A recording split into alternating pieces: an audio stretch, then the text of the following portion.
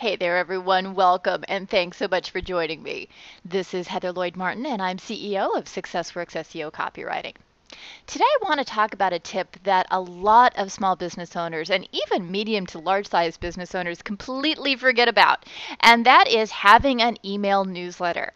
And this came up when I was teaching the SEO copywriting certification training last week in Phoenix, and I was mentioning how newsletters can be really good for business. And people came back and said, well, why do I need to worry about this? Because we already have a blog. So why would I have a newsletter on top of a blog? And that's a really good question because a lot of people think, oh, I have a blog and people can subscribe through my RSS feed, so I'm good. I don't need to worry about taking that extra step.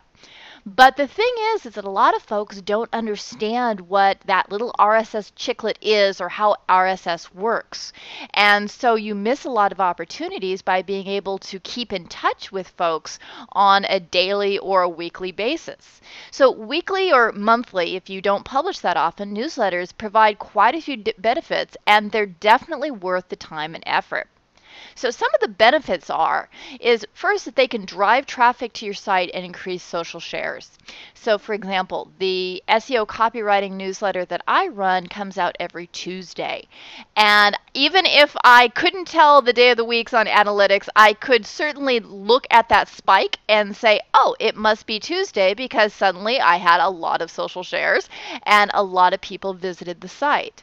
And the way I do that is, and you can certainly sign up for the newsletter yourself at SEOcopywriting.com, is there's a little preview of what the blog post is about, and then there's a link that takes folks to that post on the site. So the article isn't printed in the newsletter, just a little snippet to send them back to the site.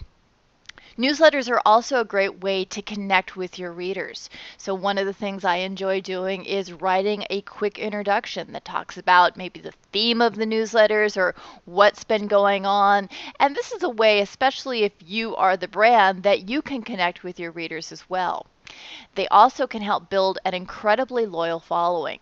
So you'll have this group of people that are really excited to read your newsletter every week, and they'll even email you if they don't get it and say, I didn't get your newsletter, can you send it to me because I really look forward to reading it. So that's always fun. And finally, they help you sell more stuff. So if you're writing blog posts on a daily basis, chances are those blog posts are not promoting your products and services. You're writing very good, strong informational posts. But say you have a sale or there's something special going on that you want folks to know about.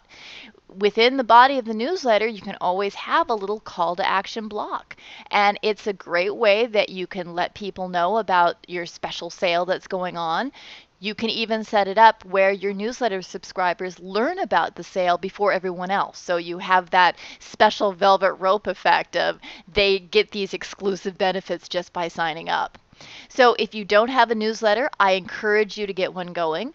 Or if you do have a newsletter but you haven't done much with it in a while, you might want to think about kicking that back into shape and figuring out what you need to do in order to build a bigger subscriber list and get more folks visiting your site. Because I guarantee once things start rocking and rolling, you're going to see some huge benefits.